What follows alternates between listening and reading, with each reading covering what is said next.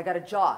I got a bunch of jobs, in fact. And every one of them sucked because what other kind of job could I get? Not much choice there either, I'm afraid. And you lost most of those jobs? As a matter of fact, I did. Why? Usually because I was late. Well, there's the choice. Would you stop it? She chose to be late. I didn't choose to be late. Shit happened that made me late. Sometimes it was Joyce, sometimes it's he. You don't have to explain yourself. One time I got my car taken. Why did I lose my car? Because I missed a payment.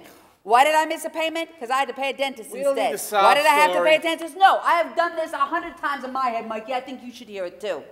Why did I have to pay a dentist? Because I didn't have insurance and I cracked a tooth. And I ignored it for 6 months until an abscess formed. Why'd I crack a tooth? I don't care. Because one night I thought I'd save a little money and skip dinner, but I got hungry, so I snacked on a piece of candy brittle instead. And that is all it took. One piece of candy brittle, and I was out of a fucking job again.